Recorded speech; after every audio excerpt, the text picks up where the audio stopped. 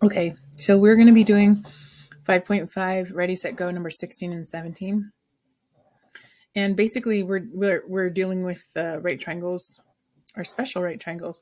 And so they want us to find the sine, cosine, and tangent of those triangles.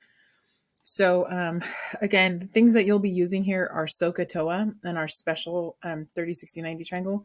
So the first thing that I'm going to do is I'm going to draw our 30, 60, 90 triangle, which looks like this.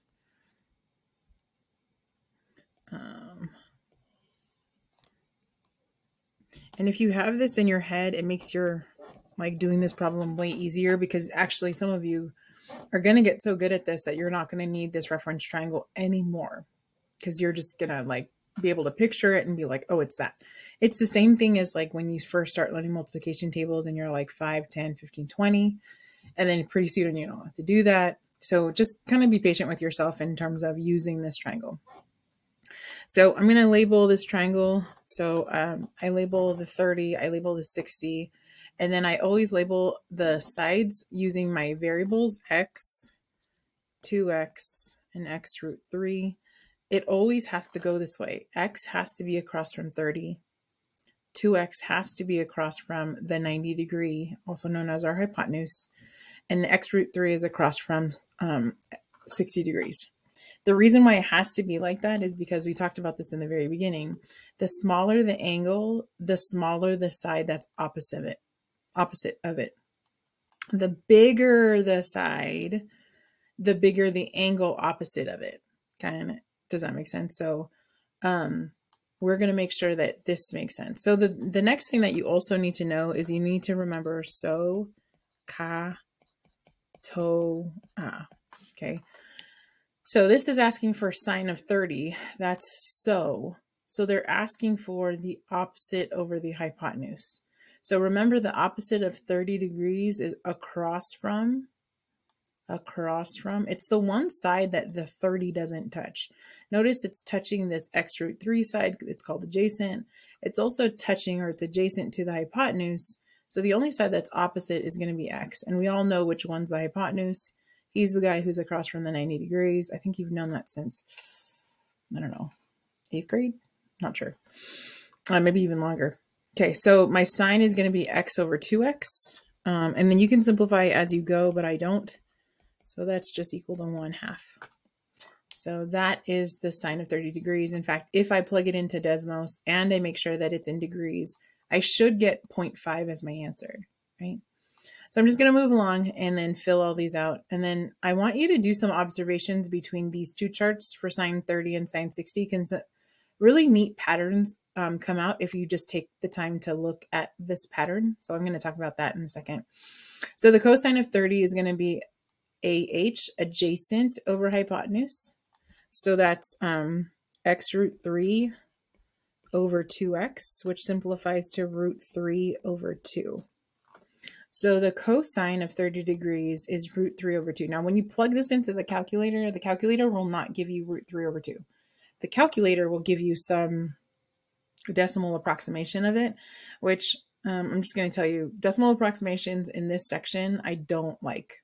I'm going to be asking for radicals the whole time. Okay. And then the tangent of 30 is going to be OA, which is opposite over adjacent, which is x over x root 3. Which again, I'm going to just say this is fine for my class. I am completely fine with the answer of 1 over root 3.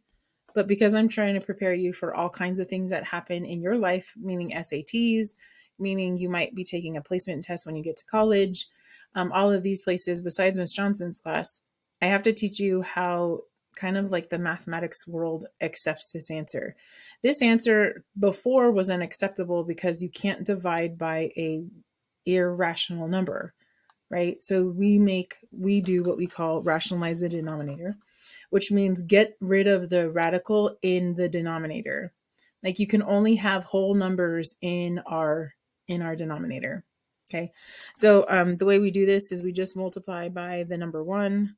In this case, it looks like root 3 over root 3. And so our answer is root 3 over 3. Okay. Let me let this catch up to me because apparently I go faster than my computer.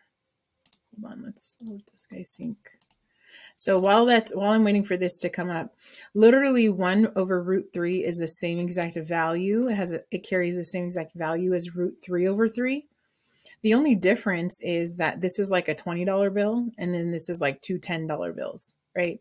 The value is the same, they just look different. Okay, so with that being said, I'm just going to rush through this because now we can go quicker. The sine of 60 is x over root 3. Is x root 3 over 2. So that's x root 3 over 2 x. And then so that equals to root 3 over 2. And you should be saying like, that sounds familiar. And it should, right? It should sound familiar. Cosine of 60 is going to be AH, which is adjacent over hypotenuse. So that's x over 2x. And you should be saying, that sounds familiar. And it should sound familiar. And then last but not least is the tangent of 60, which is opposite over adjacent, OA. So opposite over adjacent. So that's just x root 3 over x, which is just root 3.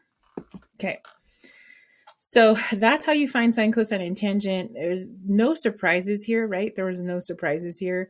If you had to pick one thing that was really difficult, I like asking this question. You couldn't really say anything. Is like remembering SOH difficult? You're like, not really. Is remembering the actual triangle difficult? And you're like, no, it's kind of already in my head. Is like picking off the opposite over the hypotenuse difficult? No. Is simplifying difficult? And you're like, no. Is rationalizing the denominator difficult? And you're like, not really. So I just kind of want to bring that to light so that like don't get, what do I say? Don't get all like muddled about just because it looks difficult. This is definitely one of those things in mathematics that looks really difficult. But in reality, it's very accessible. There's not one thing you could be like, okay, Miss Johnson, that's the hard part right there. Because there's not. Like all of it is doable. I'm not saying it's easy. I'm just saying it's doable. Okay, so I asked you to think about the patterns and I was kind of talking about them as I wrote. And does anybody see any patterns? Does anybody see any patterns?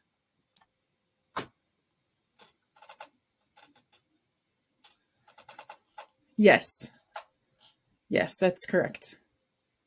Does anybody see any patterns here between number 16 and number 17?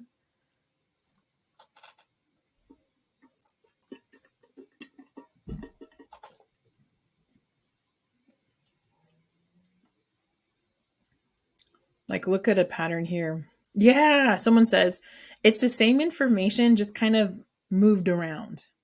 Just kind of like, moved around. And the answer is yeah. So like if I look at sine of 30, which is 1/2 is cosine 60. And your brain should be like this. Okay, so I'm training your brains to be more mathematically inclined. So your brain should go like this, like, I wonder if that's a coincidence. And then you continue. And you're like, oh, cosine of 30 is root 3 over 2. And the sine of 60 is root 3 over 2. And your brain should go like, I wonder if that's a coincidence. And so later on, you'll figure out if that is or isn't. But right now, it's good for your brain to like wonder like that. And the last pattern you should have saw was like tangent of 30 is 1 over root 3 versus tangent of 60 is root 3. And your brain should be like, I wonder if that's related. Now, some of this could be answered by you just looking at the definitions and you being like, of course. Okay. So hopefully that, stimulated some good thought in your brains. But thank you for listening and let me know if you have any questions.